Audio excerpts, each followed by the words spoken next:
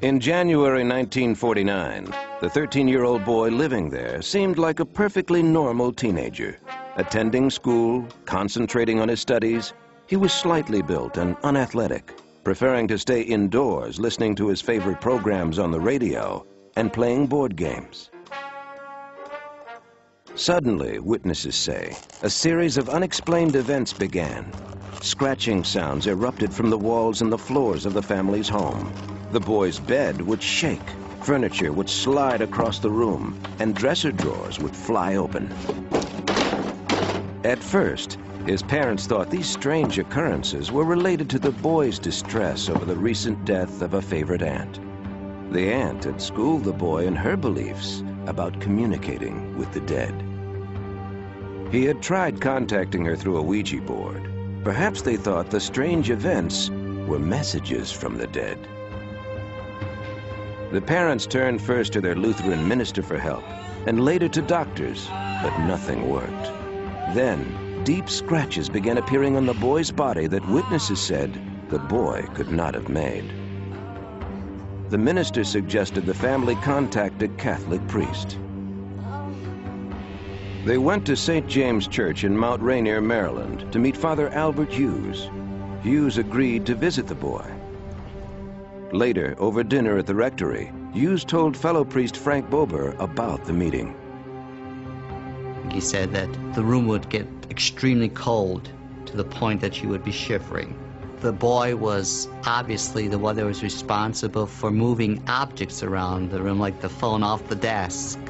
There was a plethora of vehement statements against God and sacred things. Father Hughes, just 29 years old at the time, was unprepared to deal with the bizarre force that seemed to be inhabiting the boy. He was certainly befuddled by all of this in terms of, contemporary scientific input. But eventually he felt that, there was no option but that he was dealing with, satanic forces. Father Hughes became convinced that exorcism, an arcane ritual requiring the approval of the Archbishop, was the answer. The rite of exorcism was perfectly delineated, so his feeling was, well, I will follow this and it should work. The parents checked the boy into Washington's Georgetown University Hospital. He was strapped to the bed. Father Hughes blessed the child, knelt at the bedside, and the ritual began. He prayed in Latin to the saints. Then, calling on God, he commanded that the boy be delivered from evil.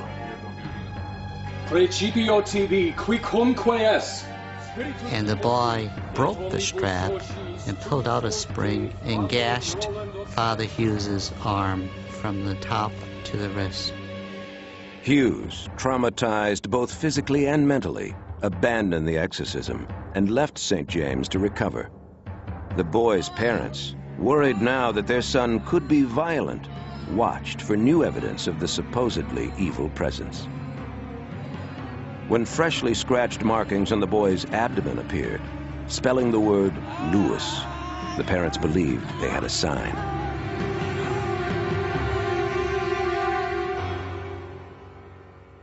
They had relatives in St. Louis, where the boy's late aunt had lived, and they went there for help. Within days, the parents asked a Jesuit priest at nearby St. Louis University to perform an exorcism. It was early March, 7 weeks into the boy's strange odyssey. The priest said before the Archbishop would approve the exorcism, doctors would have to rule out all physical and mental causes for the boy's behavior. The doctors claimed they did. The Archbishop chose the 52-year-old pastor of the university's church, Father William Bowdern, as the exorcist.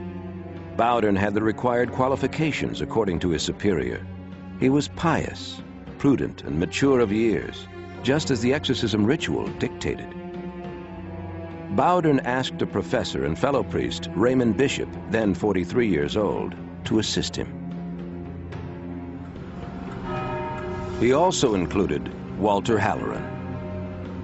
I used to drive for Father Bowdern, and one evening just before supper he came up to me and he said, would you take me someplace tonight? And so I said, sure. A 26-year-old seminary student at the time, Father Halloran had no idea he was about to assist in an exorcism until Father Bowdern began the prayers in the home of the boy's relatives. And I was kneeling at the foot of the bed, leaning on the bed with my elbows, and the bed started going up and down. I guess I looked a little surprised because he stopped for a minute and just looked over and says, don't worry.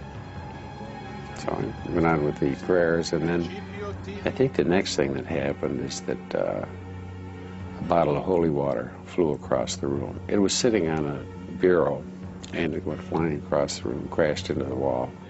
The two priests performed the ritual as Father Halloran and family members held the boy down. Night after night, the priests tried to pin relics of saints on the boy and place a crucifix in his hand. They sprinkled holy water and repeatedly recited the prayers of the exorcism ritual. During the prayers of exorcism, the child would become real agitated and thrash around. Holy water would always bring a reaction from the little boy, you know, of anger, not wanting the holy water sprinkled on him and that sort of thing. The boy also showed extreme anger toward the priests, according to the author of The Exorcist, William Peter Blatty. The boy was able to spit copiously and prodigious distances with remarkable accuracy. He could spit across a room 20 to 25 feet and hit a priest in the eye, and apparently was unerring. There were a couple of times when the child would make statements about people that were present. He addressed one of the priests, who I think was only there once. And he said, I'm surprised to see you in hell. He says, how did you ever get down here? The ordeal usually ended well after midnight, and the boy would fall asleep. The priests recorded the night's events in a diary signed by all the witnesses, memory of what had occurred the night before. When the exorcism in St. Louis entered its third week, Father Bowdern suggested the boy should convert to Catholicism. You know what a sacrament is. The parents agreed, and the boy began to take religious instruction during the day in the rectory of the St. Louis University Church. Bowdern also decided to move the exorcism there. Ave Maria, gratia plena Dominus tecum. Now, closer to the church, the intensity of the boy's reactions increased. Bloody brandings again rose on his body in the form of words and figures. There would be arrows. I remember arrows. Another time the word hell appeared. It was very, very exact. You know, you didn't have to work your imagination to see what it was. But most of the time there'd be long welts that would go down his arms, down his legs, across his abdomen, and on his chest.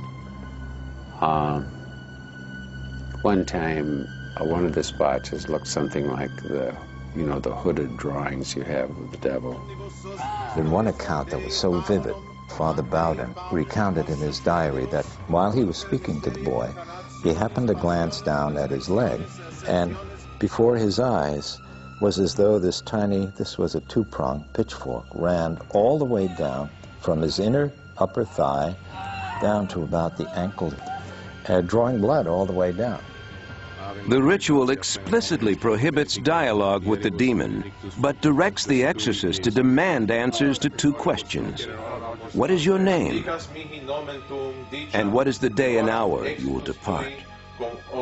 So you ask those, and then you pause for an answer. Sometimes an answer is given. Like one time the child responded Legion to what is your name. At other times, the boy, speaking in an unfamiliar voice, identified himself as Spite, or the devil. One night, the voice reportedly offered to prove that it was the devil. I will awaken the boy, it said, and he will be pleasant. The boy instantly awoke, and he was calm. Later, the voice said, I will wake him up, and he will be awful. The boy woke up in a cursing fit. The voice would often taunt the priests, saying that a certain word had to be revealed before the spirit would leave. As closely as I can remember, these are the words: I will not go until he says a certain word, and I will not let him say the word. By now, according to Halloran, the battle for the boy's soul seemed endless. Night after night, the exorcist would order them to return to the rectory, repeat the ritual, and confront the forces of the unexplained. By April 1949, the teenage boy supposedly possessed by the devil had undergone almost 5 weeks of nightly exorcism rites. The boy's physical condition had weakened dramatically, and the priests feared that he was becoming dangerously ill. As a precaution, the exorcist decided to move the boy again, this time to the Alexian Brothers Catholic Hospital near St. Louis University. No one noticed when someone placed a statue of St. Michael the Archangel in the room. The exorcist intensified his efforts to convert the boy to Catholicism. He wanted him to accept communion. Every time Father Bowden would go to give him a host, then he'd start acting very wildly and have to be held. He had knocked the host out of Father Bowden's hand, and he hit Father Bowden, and then he grit his teeth and just refused to accept anything in his mouth. It must have taken 2 hours before he accepted the host. Easter passed with no change in the boy's behavior. The exorcist felt an urgent need to try something different. He decided to ask the ritual's required questions in English, not Latin. At first, there was the usual mix of spitting and cursing, but then the boy cried out. He said St. Michael was present. St. Michael the Archangel was present, and then he described him. In a deep, mature voice, the boy then said, Satan, I command you to leave in the name of Dominus. Leave now. The exorcist believed the boy had at last uttered the word of release, Dominus, Latin for Lord. Suddenly, according to Halloran, the boy struggled and his body contorted wildly. The child became very violent, and there was a huge noise, an explosion or report, and a very, very bright light in the sanctuary of the church. Then that disappeared. The boy fell into a deep sleep. When he awoke, he said the ordeal was over. He told of dreaming of a beautiful angel who carried a fiery sword and conquered demons. Then he fell back asleep. When the boy awoke again, all memories of his exorcism had vanished. The boy and his family returned to Maryland and converted to Catholicism. For nearly 5 decades, witnesses have protected his identity. Now, in his 60s, they say he has lived a rather ordinary life. He named his son Michael. Did an evil spirit possess the boy?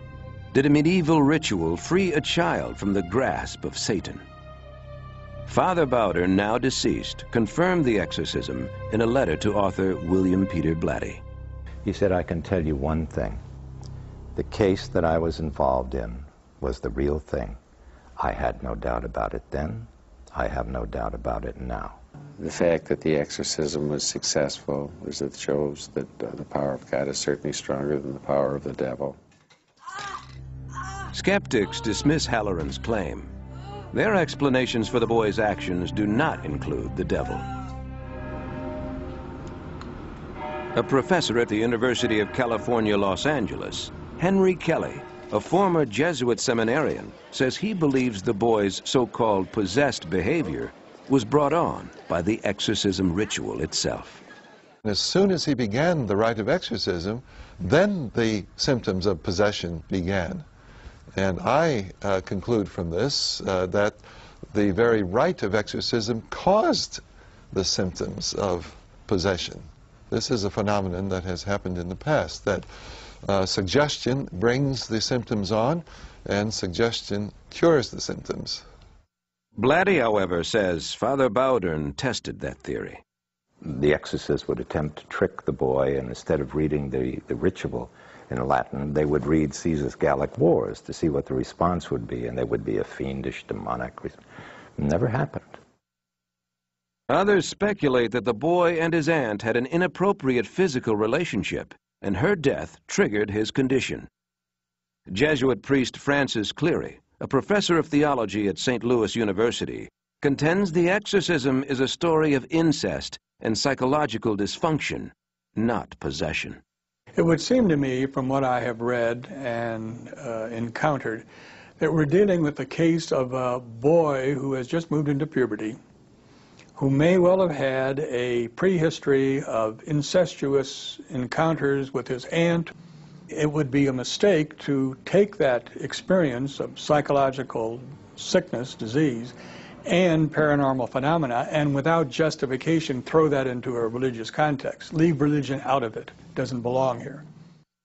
Psychiatrist Dr. David Baer says new research about brain disorders may provide medical explanations for the boy's so-called possession.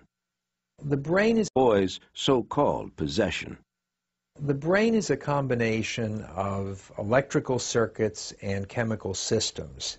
The way one brain cell signals another, in most cases, is by releasing a chemical.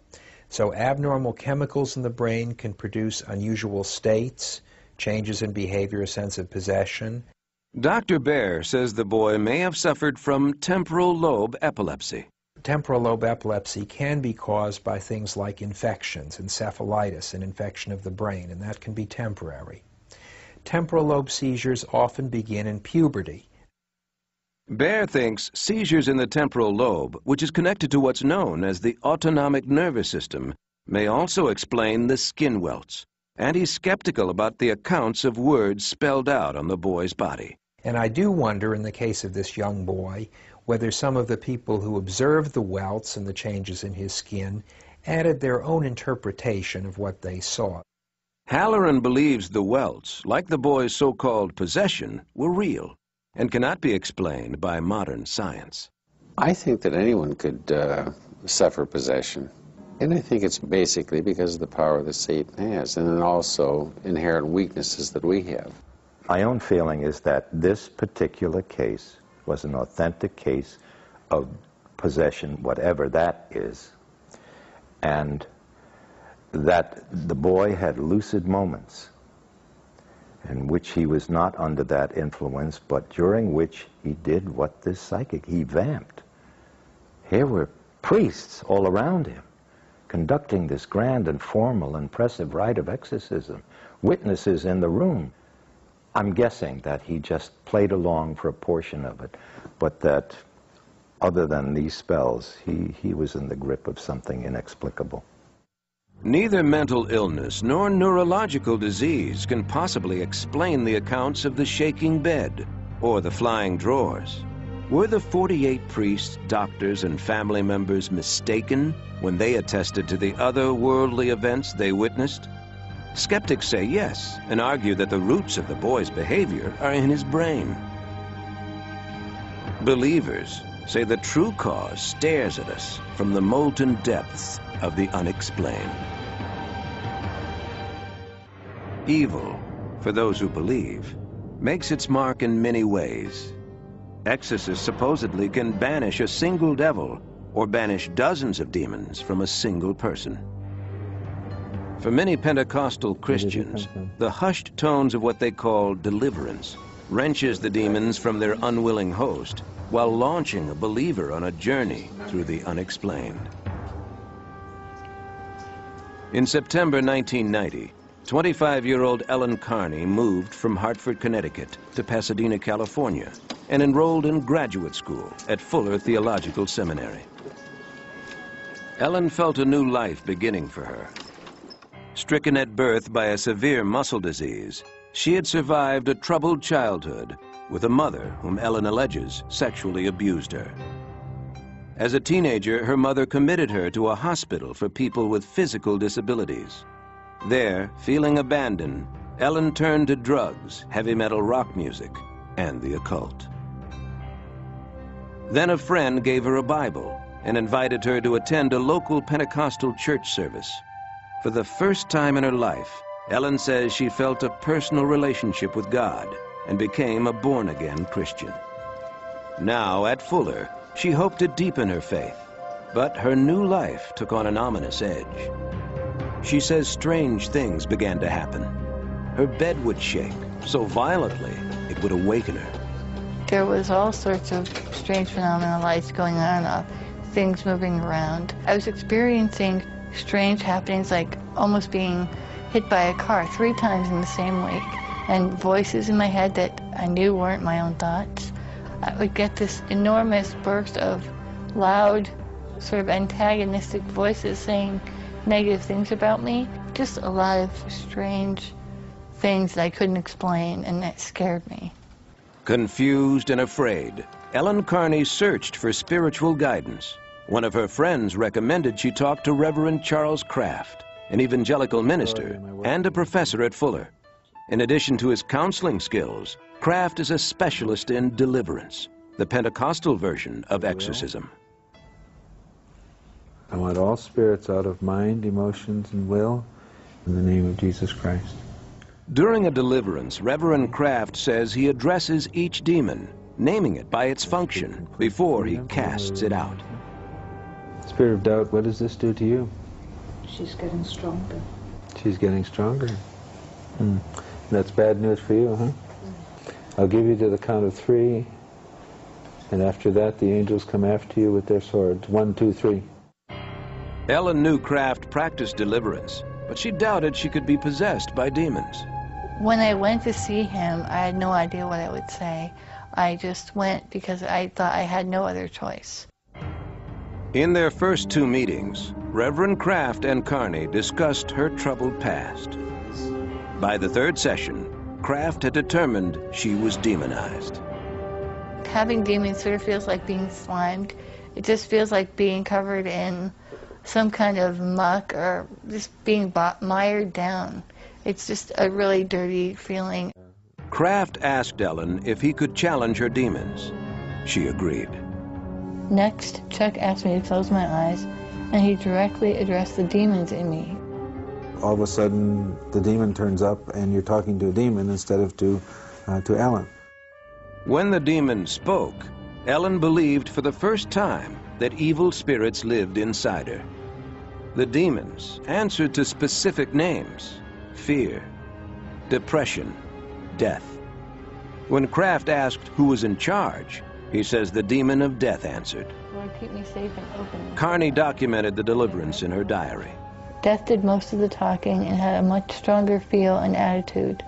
Though Chuck didn't get louder, he got much firmer and commanded it in Jesus' name to answer.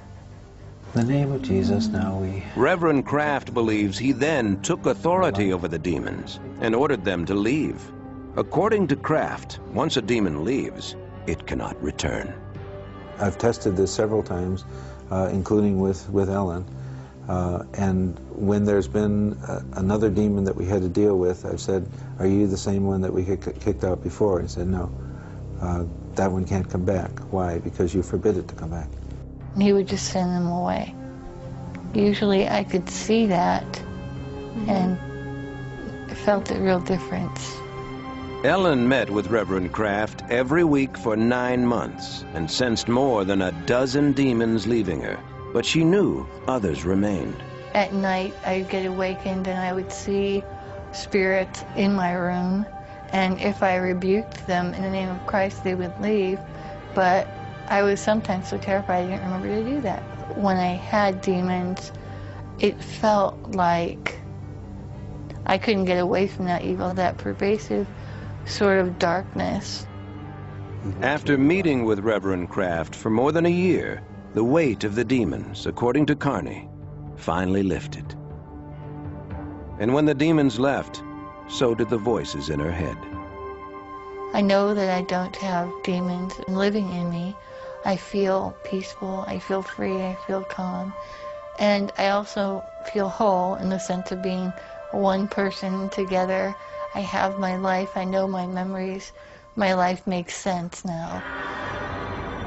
Did unseen demons inhabit Ellen Carney? Did they create violent and vicious thoughts within her? Believers say demons are real. Kraft insists that people like Ellen often must have their demons banished before they can address underlying psychological issues. A psychological problem doesn't talk to me. A demon does. That's a major difference. A simple problem, but a demon that's reinforcing that one does. The reason she had come in the first place was that she was having some struggles, emotional struggles, and so we knew that we had to deal with that, and that's the important stuff to deal with. Kraft, however, has no professional training in psychology. And in fact, modern science and all psychological theory hold that demons do not exist. The psychological community overwhelmingly agrees that demons are just another name for a troubled psyche. There's no scientific evidence for demons at all, and I personally don't believe they exist. And it's really just a name that people are putting on it. And, you know, I mean, it's no different from my saying, well, I think all your hang-ups are caused by a large green buzzard named Fred who's right behind my back. I mean, do you believe he's there? Beierstein says that in cases like Carney's, perception can be easily distorted. Extreme stress can change brain chemistry.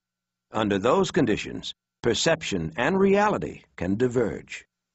And that individual has no way of telling whether it's something going on out there in the real world and being sent up via the sensory pathways, or whether it's something going on in the theater of their own minds. Ellen's feeling of possession, according to Beierstein, could also be linked to her strong beliefs in a demon-filled religion. When somebody has urges that they don't understand and feelings that they don't understand, and it's a label they can grasp, and that label brings with it a whole lot of other baggage that causes people to expect certain things to happen. Some psychologists would say that all this was explainable psychologically, but then I would have to say to them that there's no way I could have caused the external manifestations that happened around me. How do you explain your bed moving? How do you explain things in your house moving? Scientists would argue that Carney only thought her bed moved. They would suggest that her brain played tricks on her. Believers would say the tricks are part of a deadly game played by demonic agents from the unexplained. Exorcism relies on the shrouded mysteries and candlelit rituals of religion. Traditional psychotherapy derives from rational, secular analysis. Despite these vast differences, some therapists have embraced exorcism, adding a mystical adjunct to their therapeutic regimen and entering the world of the unexplained.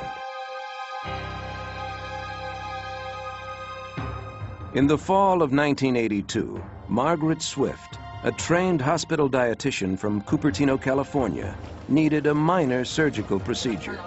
Margaret recalls she was in otherwise perfect health when she entered the hospital. But when she returned home the next day, she felt new and unexplained symptoms. Oh, well, the symptoms were immediately. After I got home, my legs were heavy, my feet were heavy.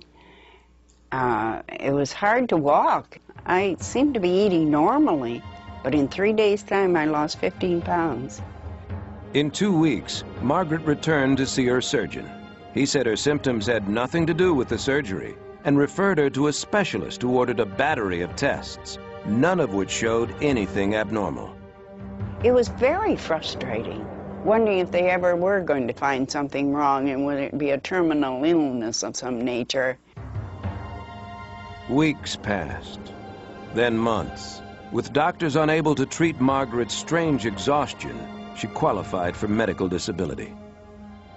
After 6 years, Margaret became curious about an alternative therapy and read The Unquiet Dead by California psychologist Edith Fiore.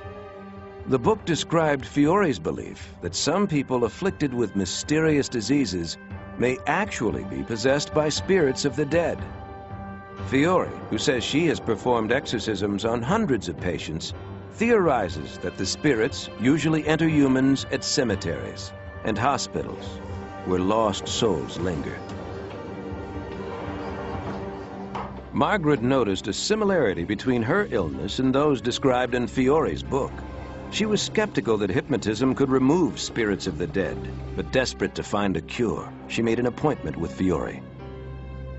All right, have you ever been hypnotized before, Margaret? No, I haven't been. Fiore considered the strange symptoms Margaret presented: intermittent disorientation, and worst of all, the nagging heaviness in her legs. The psychologist immediately linked Margaret's past hospitalization to spirit possession.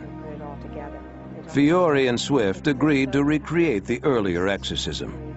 Fiore then began what she called the depossession process, by putting Margaret under hypnosis and addressing the spirit directly. Your name isn't Margaret. When you go into the spirit world, you're going to be in a perfect body of your own. So you don't need to be in Margaret's body. Go in the name of the Father and the Son, Jesus Christ. Go in peace and light and love. You must leave now. It was like a balloon bursting or something, and it seemed to leave through the solar plexus. When she emerged from hypnosis, Margaret says she felt completely different. The heaviness had disappeared, and she actually felt light on her feet. She couldn't wait to show her husband how she had changed. I said, "You can't imagine what happened, Bill. I got rid of this heavy feeling in my feet and legs." And he could tell by the expression on my face that something happened. 15 years after her experience, the symptoms that drove Margaret to an exorcist have never returned. Did a spirit possess Margaret Swift's body, causing chronic fatigue? Fiore says she has no doubt in the reality of possessive spirits and the effectiveness of her ritual. Having used it for 20 years, I now have come to believe that these spirits do indeed exist, and they do indeed possess living people. This is therapy. This works. This needs to be done. Most psychologists, however, have grave doubts about Fiore's views. Clinical psychologist Jeffrey Youngren says her methods belong in a religious cult, not in psychotherapy. Hypnosis to get in touch with theoretical spirits, to engage in theoretical exorcisms, none of which have any validity in models of science that we accept today, is significantly outside the standard of care. That kind of practice is really just not what psychology or psychotherapy is. Youngren charges that Fiore's methods are not only highly unorthodox, but dangerous. I can see that kind of introduction to a delusional system, to use a clinical term, stressing a fragile patient and causing them to fall apart. And in fact, I have been involved in one specific case where that did occur, that there was an exorcism, if you will, a spirit removal, and the end result of that was that the patient was psychiatrically hospitalized. Fiore insists that her methods work, but Youngren believes Margaret Swift was cured simply because she expected to be cured. If someone enters a session with an expectancy that something's going to happen, we can bring about vast changes in them through that expectancy. Did a psychologist banish a spirit and resolve her patient's symptoms? Scientists argue that Swift's recovery was the lucky result of the power of suggestion, not a real cure. Others see a vibrant and healthy woman and credit her spontaneous recovery to the departure of a lost soul of the unexplained. A belief in demonic possession and the cleansing power of exorcism is common to many religions around the world. In most cases, those religions have codified and formalized the exorcism ritual. The raw, powerful essence of the rite has for the most part vanished, except in remote tribal villages where the spirit of the unexplained has a face. For the Himba of southwestern Africa, tribal life brims with the lives of the spirits. The Himba traditions hold that spirits cause all human illness, and that only exorcism carried out by a native healer can restore health. Western eyes have rarely viewed these centuries-old rites. Photographers Angela Fisher and Carol Beckwith captured the rituals in photographs and on video. This exclusive footage has never been seen before. These are the three wives of a dead tribesman. Himba villagers knew a spirit from the animal world had entered the women's bodies. Several months earlier, their husband had been killed by a lion, and it was believed that he had sent his spirit, the lion spirit, back into the village to pull his three wives into the afterworld to join him. And when the lion spirit took them over, they were completely animal-like. They were growling, they were uttering guttural sounds, they were crawling on the ground on their hands and knees, they were attacking each other. They were no longer human beings in the sense that we would recognize them. The dead man's wives remained in their trance